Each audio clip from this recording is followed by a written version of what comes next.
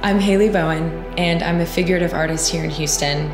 And specifically, I am a portrait artist that draws women and human beings in nudity and in their raw and vulnerable states.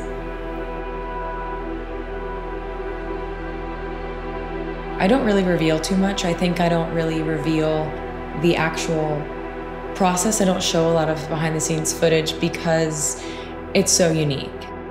If I'm working on a commission, I'll work from the sketch. So I put up the sketch of what happened from the drawing session, and then I'll prop that up and transfer the sketch to the final work. And that process usually starts in a few phases. It's the drawing of the work, so the drawing of the drawing, and then I sit with that piece and I take a moment to make sure that my lines look good, that I can pull from interesting lines, and then I add in ink. So the ink is important because it shows the contrast, and I get to specialize what lines I'm using.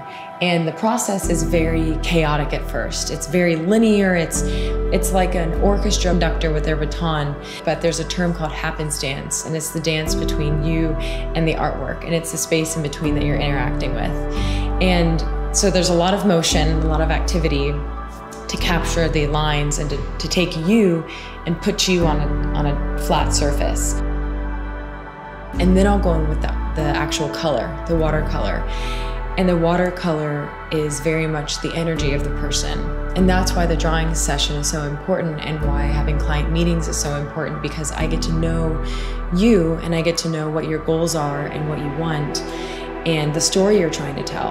And based in my background of art school, but also having practiced yoga for a lot of my life, I understand colors and their meanings and their feelings, and also composition. So that all kind of ties into the piece. But it's not just like a quick drawing and you're done. It's do the drawing, sit, do the ink, sit. It's after every step I have to have okay, this feels good feeling. And if I don't have that, then I know I'm putting work out there that I'm not proud of, and that's the worst feeling ever.